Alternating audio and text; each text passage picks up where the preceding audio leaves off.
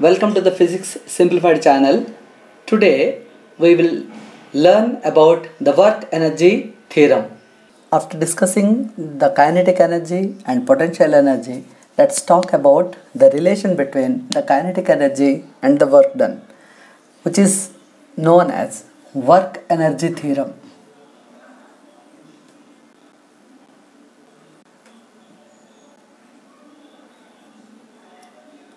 Work energy theorem states that the change in kinetic energy is equal to the work done on any object by net force.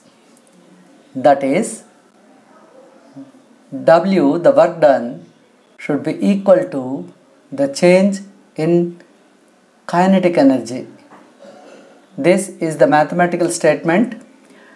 Now let us derive this with the help of the equation of motion which we have learnt in kinematics. V square minus U square is equal to 2AS. Here we know that V is the final velocity, U is the initial velocity, A is the acceleration and S is the displacement. Now let us shift this 2 to this side.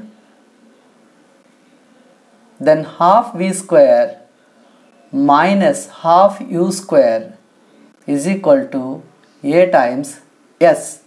Now if you multiply throughout by M, half mv square minus half mu square is equal to MAS. If you look at the left hand side, it is nothing but the change in kinetic energy, because this is final kinetic energy and this is initial kinetic energy. And now if you look at the right hand side, it's nothing but force times displacement, which is nothing but the work done. So we could prove the work energy theorem for a constant force. Here F is equal to ma, and we considered that the acceleration is constant. So that means for a constant force we have derived the work energy theorem. Similarly, in our next video we will derive the work energy theorem for a variable force.